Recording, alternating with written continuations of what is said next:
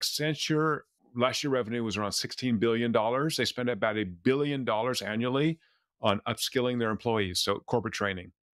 And what they found by measuring immersion during those trainings, and immersion correlates with information recall, right? It's being saved in memory effectively, is that people cannot stay immersed in training for more than 20 minutes.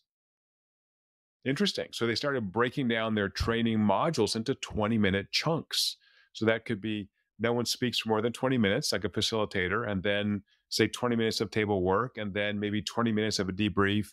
They found that breaks need to be longer because immersion is metabolically costly. It fatigues those neurons. So that's a very empirical, data driven approach to optimizing corporate training rather than the thing that you and I have gotten, Charles, many times, which is that survey you get after you get home. They say, how was the lunch? Did you like the keynote speaker? I don't care. I think the ROI from training is, did that information stick in your brain?